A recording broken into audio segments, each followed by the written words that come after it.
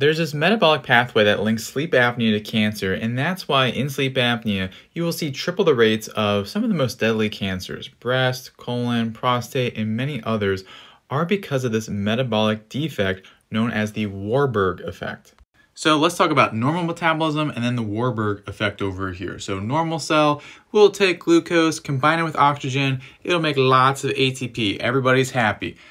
When you have sleep apnea, oxygen levels drop. So you can no longer use oxygen to get the most ATP, that's cellular energy, out of this glucose.